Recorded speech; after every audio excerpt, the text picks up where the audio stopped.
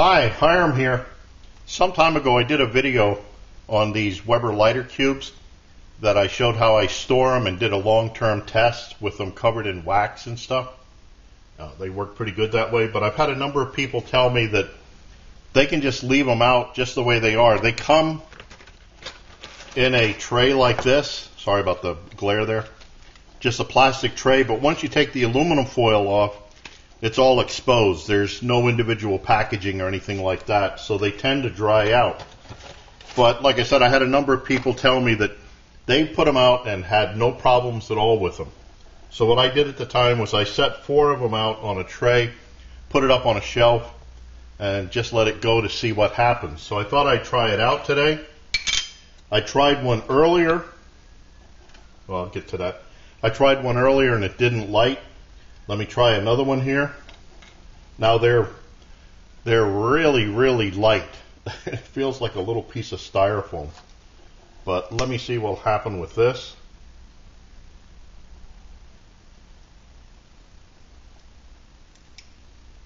Yeah. See, it burns the surface, but it doesn't light.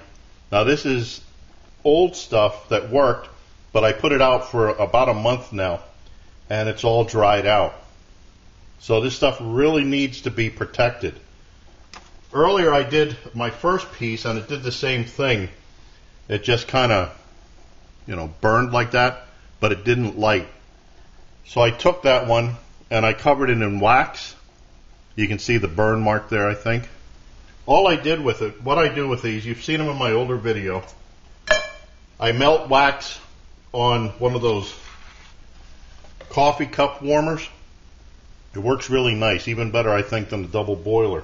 You just put some wax in a can, set it on the cup warmer, melts the wax, and then you got it there to play with. So all I do, can you hear that? It even sounds like styrofoam. I just stick a toothpick in it, dip it in. Now it doesn't work as good right now because the temperature in here is 82 degrees. In the winter, this would solidify up real fast.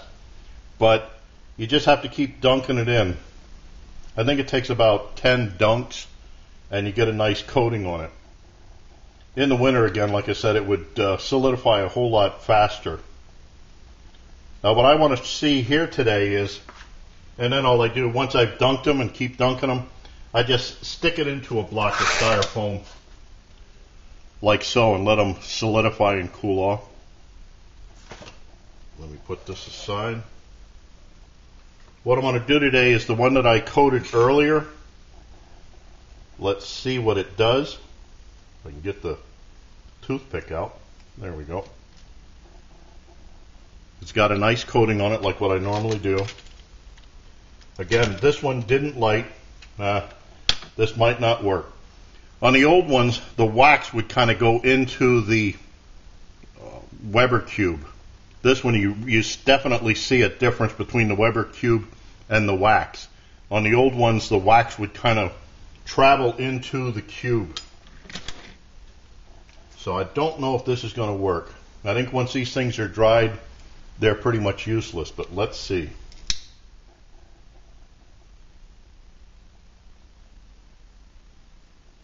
The wax is melting.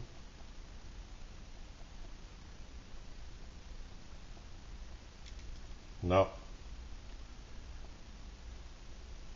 I had just wondered if... No, it's just not going to light. So that was after only maybe about a month of setting up on the shelf unprotected, and then they become worthless. Your results may vary, but in this garage, with the heat and everything, all of the whatever was in there for fuel just kind of boiled away, just kind of evaporated away. So I still think that coating them in wax while they're good is a really good way because they stay. I think that last test was almost 2 years long or something. It was really long. And they still burned. This, I think if they're dead, they're dead. So for those of you that keep saying these things don't need protection, I don't know, I beg to differ. But I thank you for your input. I look forward to your questions, remarks, helpful suggestions. I thank you for watching, I should say first. I'm trying to think here. Anyway, I thank you for watching. I look forward to your input, questions, remarks, helpful suggestions. And as always, watch for my buddy Max.